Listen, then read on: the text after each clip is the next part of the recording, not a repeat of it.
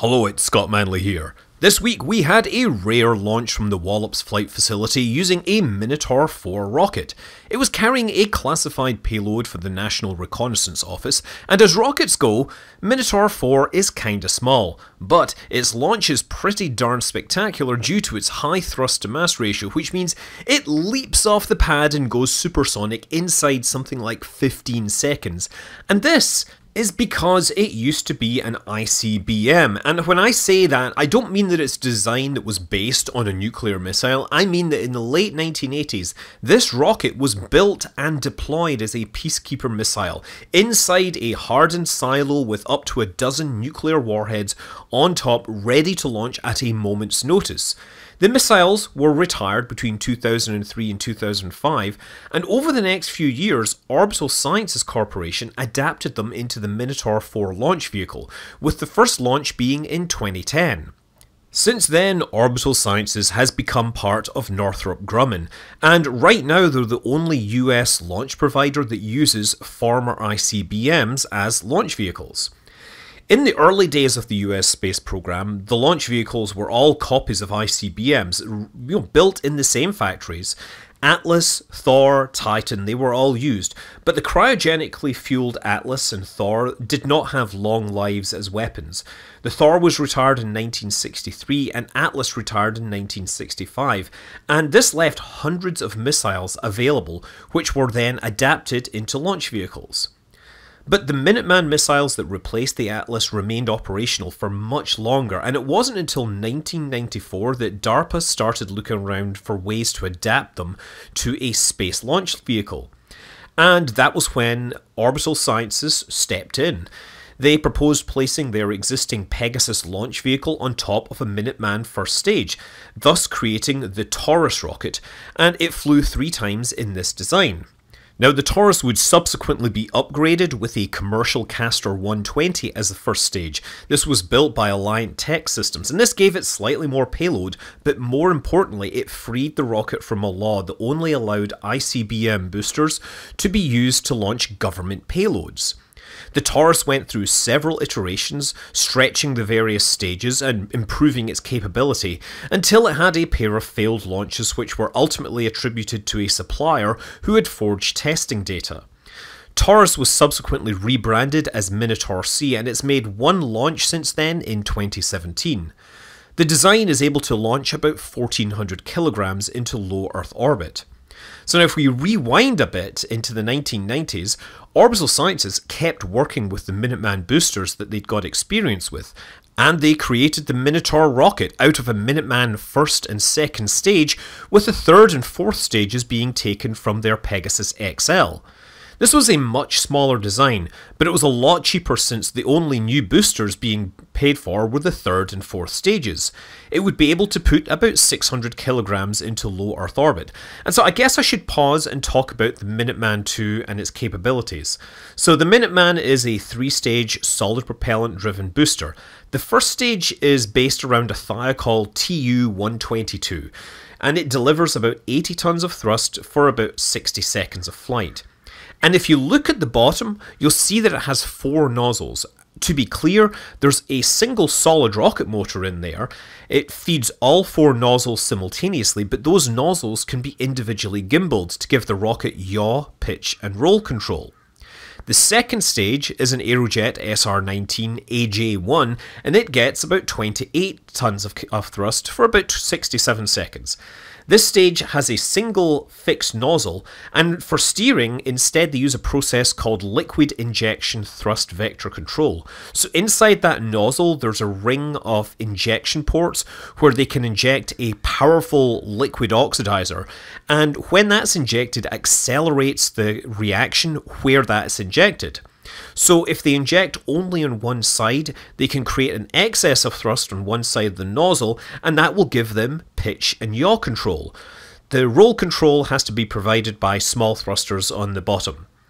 The third stage of the Minuteman isn't used on Minotaur I, but it's worth a mention. It has a thrust of 15 tons, and it also uses liquid injection thrust vectoring.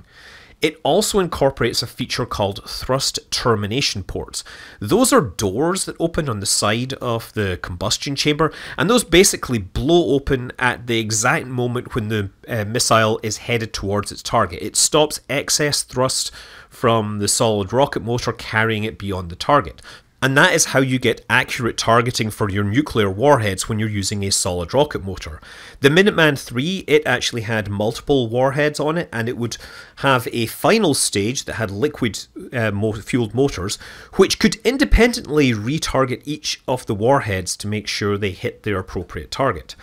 So anyway, the Minotaur I was first flown in January 2000, and it launched from Vandenberg with a number of small satellite payloads to prove that it worked. The Minotaur II is actually a downgrade of this. It removes the fourth stage, and it was actually used for launching suborbital tests, things like target for ground-based missile defense systems. So now, the Minotaur III, for that, the Orbital Sciences switched over from the older Minuteman II to the larger and more powerful Peacekeeper missiles. The Peacekeeper is a three-stage design. The first stage is an SR-118 built by Thiokol, and that gets about 220 tons of thrust for just under a minute.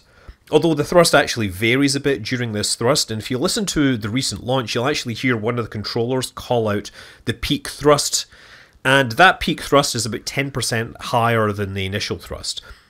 The second stage is an SR-119, and that's manufactured by Aerojet, and it delivers about 125 tons of thrust for 60 seconds. Finally, the third stage is an SR-120, that's made by Hercules, and that only gets about 30 tons of thrust. So these three stages in total come out to be about 90 tons. The next stage depends upon the specific Minotaur variant that's in use. So the Minotaur III is another suborbital test vehicle with a fourth stage that is supposed to have a liquid-fueled propulsion system that enables very accurate trajectory control. But as far as I can tell, this variant has never actually flown. The Minotaur IV is, of course, the version that just launched. There's three versions of this. The regular Minotaur IV uses the Orion 38, while the larger Minotaur IV Plus uses the Star 48. And they're both solid rocket kick stages. The number refers to the diameter of the stage in inches, so the 48 has more oomph than the Orion 38. Both configurations also offer a liquid-fueled stage on top for more accurate orbital injection, and that whole design together will apparently place up to 1.9 tons into low Earth orbit. The third version of the Minotaur IV is called the Minotaur IV Lite, and that again eliminates that upper stage and can be used for suborbital tests. And this was a configuration that they used in the first flight of the Minotaur IV in April 2010.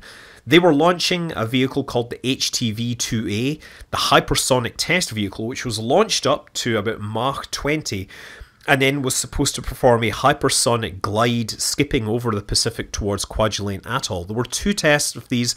Both of them disintegrated before they completed their test. The first orbital launch of the Minotaur IV was in September 2010. It was carrying a test version of the space-based surveillance spacecraft.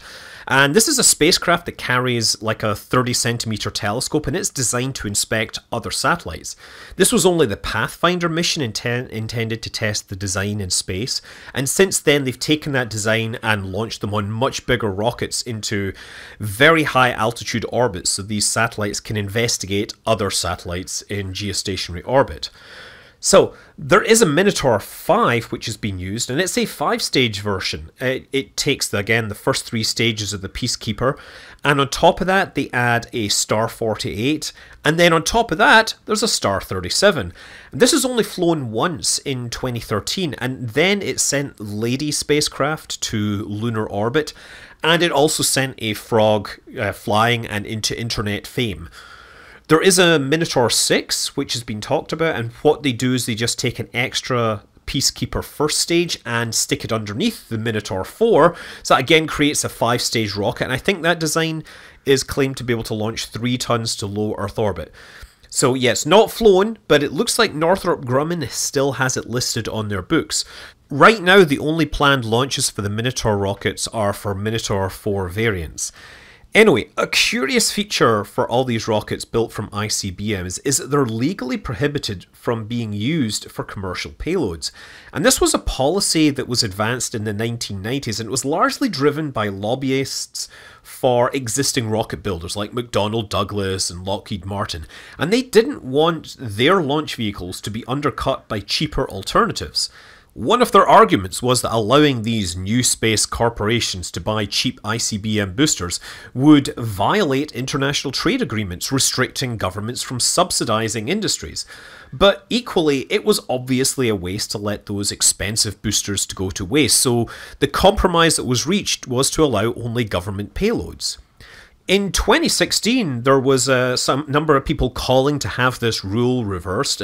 Notably, one company that had previously been against the use of missile boosters had changed its position. Alliant Tech Systems, you remember they made the Castor 120 stage that was substituted for the Minuteman on the Taurus?